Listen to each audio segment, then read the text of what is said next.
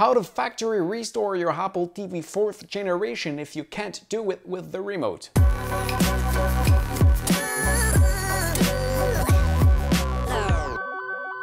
So first you need to connect it to the power, and then you will need a USB-C cable. Yeah, not the Lightning, the USB-C. You connect it to the back of your Apple TV, and that cable goes, of course, to a computer. And on that computer, you need iTunes. Yeah, that beautiful iTunes. You see right here, on the upper left corner, you have that Apple TV.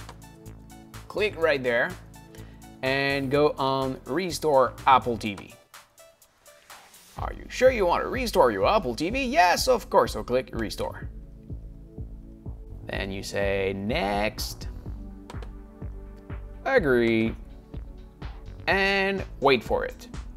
So what's happening right now is that iTunes reload all the software for your Apple TV, and then you will reinstall it to get it factory default. So depending on your internet speed, well, you can wait between 5 to 30 minutes, and you wait to see that message. Your Apple TV has been restored to factory settings. Please disconnect your Apple TV from your computer and reconnect it to your TV. So, your Apple TV is now restored.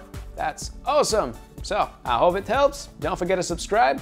What do you see back there? It's from my main channel. I do traveling all around the world. Come and see it. You may like it. Thank you for watching again. See ya!